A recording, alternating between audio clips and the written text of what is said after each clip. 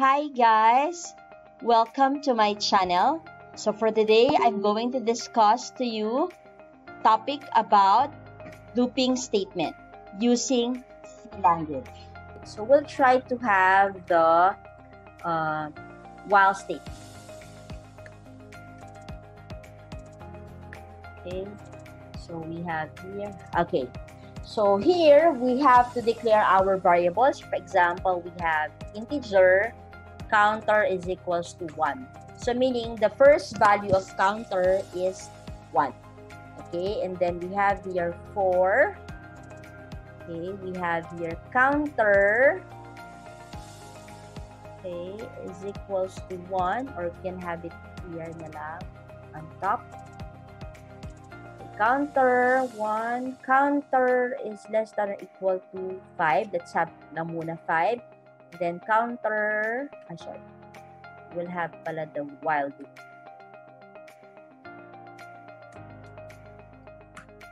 While counter is less than or equal to 5. Then we have here printf counter is equals, okay, then we have %d, and then we have comma, we have counter, sorry, and then we have counter plus plus.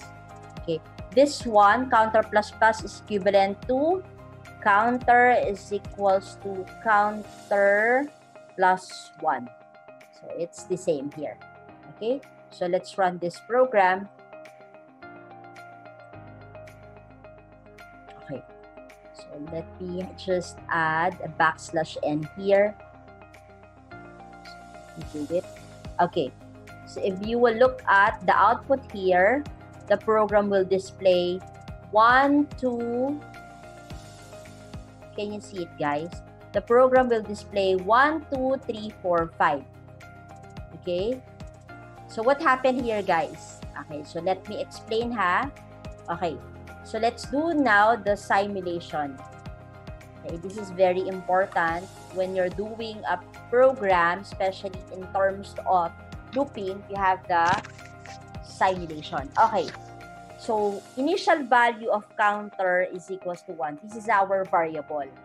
Okay, then this is our output. So I'll have here the output on top and below, and then the simulation on top. So yung output natin nasa ilalim, yung simulation natin nasa taas. Okay, so initial value of counter is 1. Okay, so we have here the condition. Is the value of 1 or is the value of counter less than or equal to 5? True. Okay, so since this is true, we will execute this one. So ano gagawin niya? So it will display counter equals, this is the output, and then we have here %d. %d is referring to the value of the counter, which is equivalent to 1.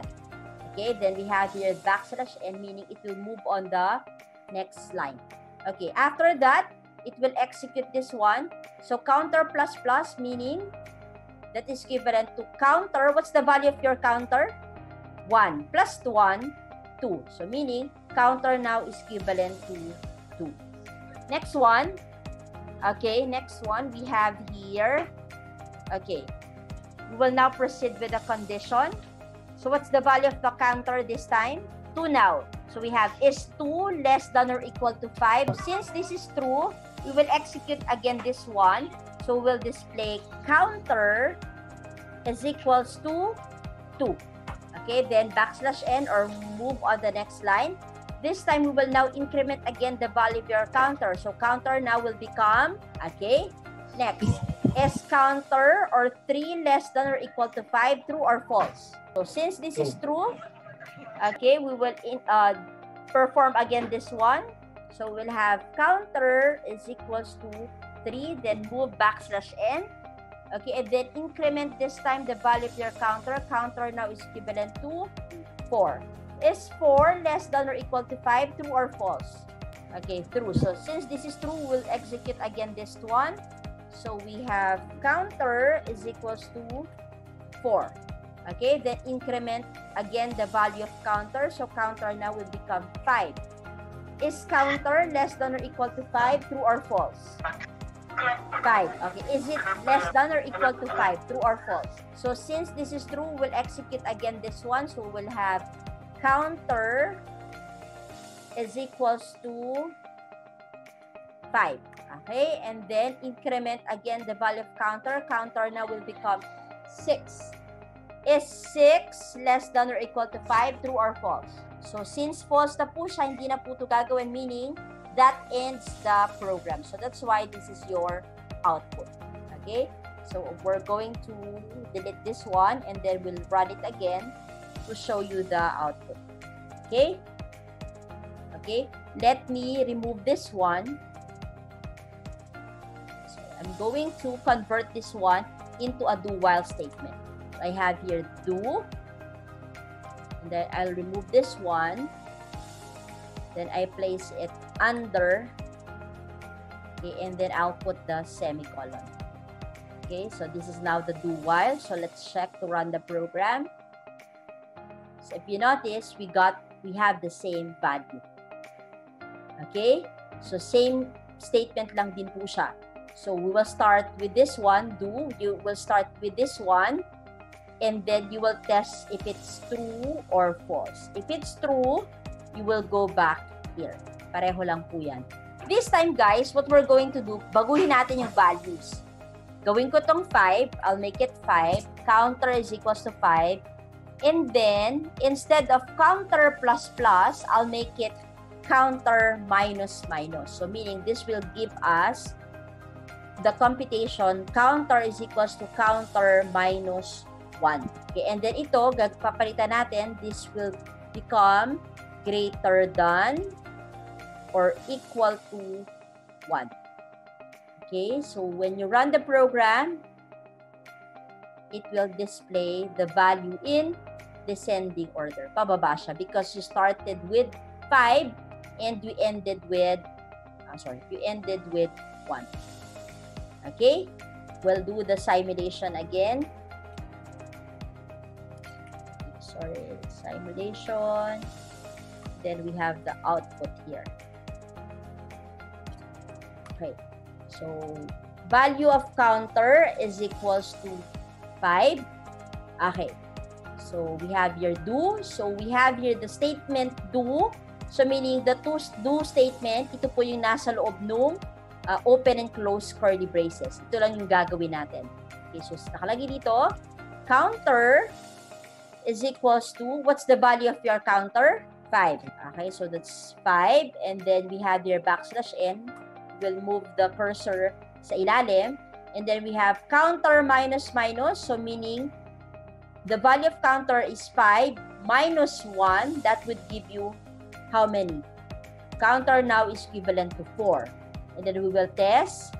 So we have here while. So meaning this statement, sabi po dito, this statement will be executed while the value of counter is greater than or equal to 1. So meaning, hanggat mataas siya or equal sa 1, uulit-ulitin natin to. Okay? So this time, the value of counter is equals to 4. So let's go back to the do statement. So we'll execute this one. Counter is equivalent to 4. Then backslash n again. So this time, we will decrement the value for counter. Counter now is equivalent to 3. Next one. So we have here the condition. Is the value of counter greater than, ano bang value ng counter natin? It's 3, right? Yung counter daw ba greater than or equal sa 1? True or false? True.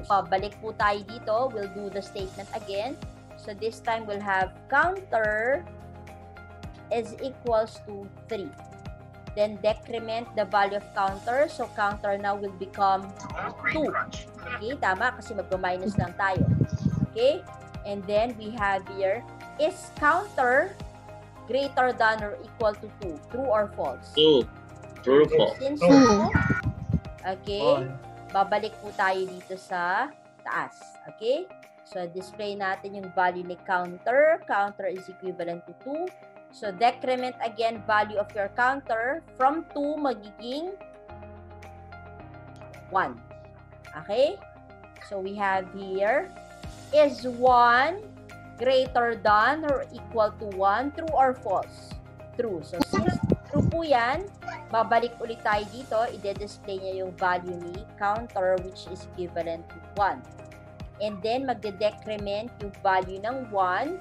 From 1, magiging ilan? 1 minus 1 will give you 0. Okay? Is 0 greater than or equal to 1? True or false? So, since false na yan, we will not do the statement again. Okay, stop na po tayo dyan. So, meaning this is your output. So, let me run this again for you to see the output. Okay, the output here is that one. Okay? Kuha po. Now, if I ask you to create a number, for example, value ko is 1, gusto kong magsulat ng number from 1 to 1,000, pwede po yan. This is very possible. Okay? So, that would give us up to, okay, sorry, I think mali yung ating condition. Should be greater than. So, counter, okay, this should be counter plus plus. At 1 is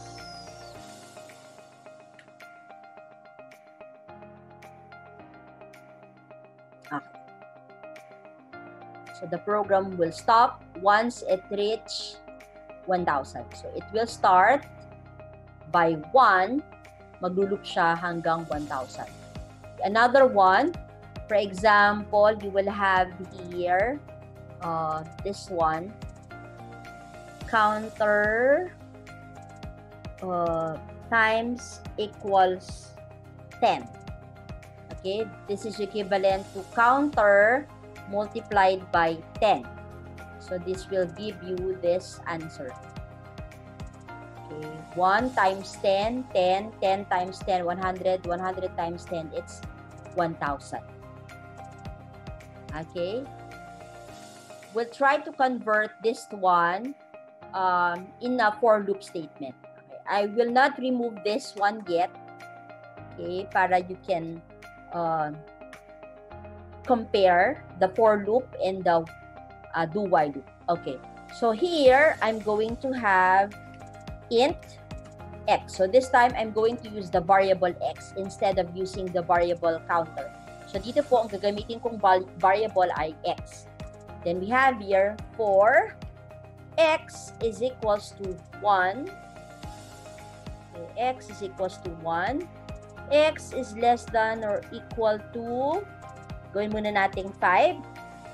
And then x plus plus. Then we have open and close curly braces. We have printf, the value of x is, then we have %d here. So %d referring to the value of x. Okay, then I'll have here \n for the values. Okay, so just simple as that. So ito lang po siya. Okay, if I'm going to run this one, so let me have a comment here first para hindi ito mag-run. Okay, I'll put a comment muna. Okay, if I'm going to run this, okay, that would give me this answer. So let me, so ito po. Did you get that, guys? So ang value ng x nag-start sa 1. Okay, and then, iti-test niya yung condition. Yung x daw ba ay less than or equal sa 5?